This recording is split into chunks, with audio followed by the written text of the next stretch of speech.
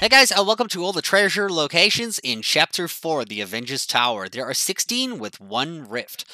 The first thing you'll find right after your little initial combat is the rift to the left as you get to the first kind of T-junction. Then you go across into a kind of room where there's a lot of scrap, and you'll see there is a box here that you can unlock with a synergy. And then if you jump on the right side there, you'll see there's another box on top of the balcony. The next one is, as you keep continuing on, you'll see there's a synergy wall right after a group of 4 men, and behind the wall is another treasure chest.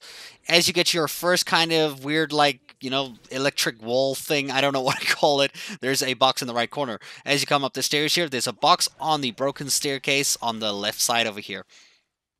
The next one is in this big-ass section. There's one at the bottom right here, and there's also one right at the top right once you've activated both consoles. You just kind of just hit it, and it's there. There's 2 in one room. Nice. The next one, as you activate this section, before you go through the door, turn around, go to the left here. You'll see there's a chest hidden in the back corner. Your next one, before you fight Ultron, you'll see if you hug the wall on the left here, you'll see a chest right in the hidden back corner here, the back left of the building.